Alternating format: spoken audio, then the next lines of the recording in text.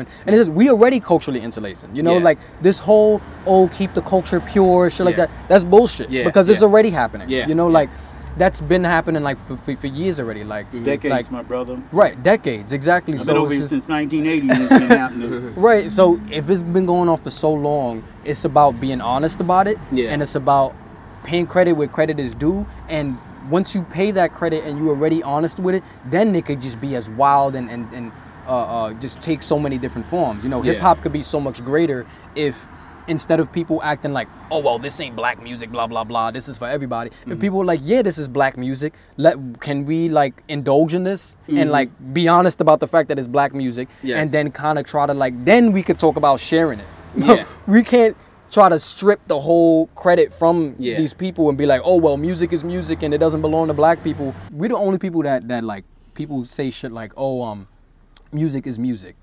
Because when it comes to Asian tradition, we always pay homage and say, oh yeah, this is a Japanese cultural, this and that, and this is a Chinese, this and that. But when it comes to black, oh no, that's not a black thing, that's an everybody thing.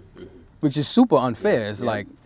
And well, you know, we're the most compassionate race in the world. I mean, look at what done to our people for all these hundreds of years, and we still haven't got revenge with it. Haven't got revenge, but we're still willing to open up and embrace them. Like you say, we're the ones that take the steps to bridge the gap, but they're not, you know. So